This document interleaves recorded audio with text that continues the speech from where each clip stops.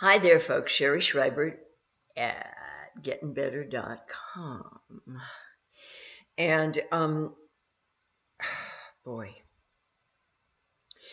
most of what I give you resonates with you somewhere deep inside because I'm speaking to you about common sense things so you can relate to them. There's a place inside of you that has some common sense and connects to these things I'm saying if they're making sense to you.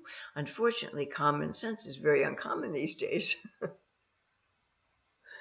It's really frightening uncommon, as a matter of fact. And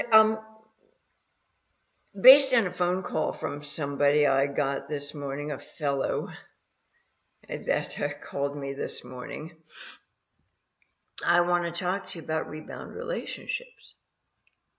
Now, what I'm about to say may make common sense to you, and it may not. But the thing with rebound relationships, we think of rebound relationships as, we get involved with somebody right after a relationship has ended. And there's no space in between to regroup or figure out who the hell we are, and reconnect with ourselves in the interim before we and lick our wounds and heal a bit before we get involved with somebody new. A rebound relationship, though, is not necessarily about getting involved with somebody immediately after a relationship ends. Borderlines are kind of notorious for this because they're trying to fill a hole in their soul. But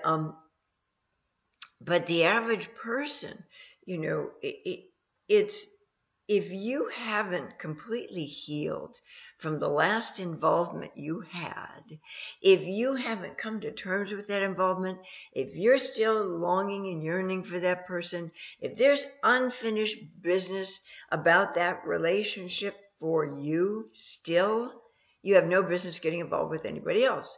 Why? Because you're so preoccupied with that person. You're still obsessing about them and what you might have done differently or better in the relationship to have made it work out better, bring about a better outcome other than you being dropped on your head. But there's no time limit is what I really want to impress upon you. So you could have a relationship end and a year or two later get involved with somebody, but it's still a rebound relationship if you aren't resolved completely about that other relationship, if you haven't completely healed from that other relationship, if you're still preoccupied with thoughts of that person, if you're still obsessing about that person, you're in a rebound relationship with somebody new. Now, just a little exercise in empathy for you today. How would you feel? Let's say you're you meet somebody you're excited about. You don't have any baggage you're carrying around. You're clean, emotionally available, open to loving somebody again. And you're going to explore getting to know this person to see if they can be a right fit for you. Now, how would it be for you if they were still hung up on their ex? If it could be years later after their breakup with that person, they're still thinking about them, they're still cogitating on them, they're still obsessing about them and what went wrong in the relationship. They can't quite let it go emotionally. They're still hurting from that relationship. How would it be for you if you knew that was going on in the background for them? Wouldn't it be like 3 people were in your relationship? I mean, it's not just you and them. It's you, them, and their ex that's there. Okay? So how would that feel for you? The bottom line here is it's not fair to get involved with somebody new. I don't care how loving and healthy you think they are, until you've finished your business with the other person, until you've grown, until you've healed, until you've cleaned up the mess in your own backyard. It's not fair for you to get involved with somebody new and hope that relationship will work out for you. Yes, I understand. Excuse me, the desire to have somebody help you lick your wounds, to have somebody put Band-Aids on your bruised ego from that last involvement. But is it really fair to the other person? Is this an empathic, healthy way to start a new romance? I mean, really, this is just common sense. If you're still bruised and bleeding from the last guy or gal who dumped you, or who you just had to step away from because the relationship was so toxic for you, is it fair for you to bring that baggage into a new relationship with somebody else that you hope will obliterate the memory of the one who you're still obsessing about? So rebound relationships aren't necessarily those that come about immediately after you've broken up with somebody. They're not. It could be years later. And if you're still, ruminating on that relationship and, thinking of all the good times you shared and shaming yourself for what you think you did wrong in that relationship, you're not ready to bond again. There's no fucking way on God's green earth you're ready to bond again. So don't. You have to repair yourself before you take on passengers. In other words, think of yourself as a ship. If your ship has holes in its hull, it's going to take on water. Your passengers will not be able to reach their destination intact. I don't care whether it's your kids. I don't care whether it's your lovers, your future boyfriends or girlfriends. I don't care who it is. If your ship isn't sound and sturdy and waterworthy, seaworthy, you have no business taking on passengers. You just don't. Now, this is going to land on a lot of people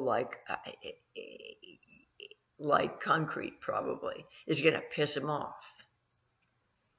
Because a lot of you are at home saying, what do you mean? I have to completely heal myself before I get involved with somebody new? Yeah, you do.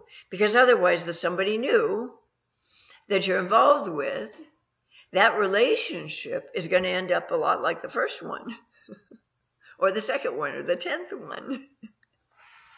You're just filling the gap. You're filling the hole in your soul. You're not giving yourself a chance to regroup, figure out who the hell you are now in the aftermath of that other relationship, because there's, with any luck at all, been some development and growth along the way. Who are you today? Okay, opposed to who you were when you got involved with that person. Who are you today? Take an internal assessment. Got a hair in my mouth, excuse me. It's amazing I don't get fur balls.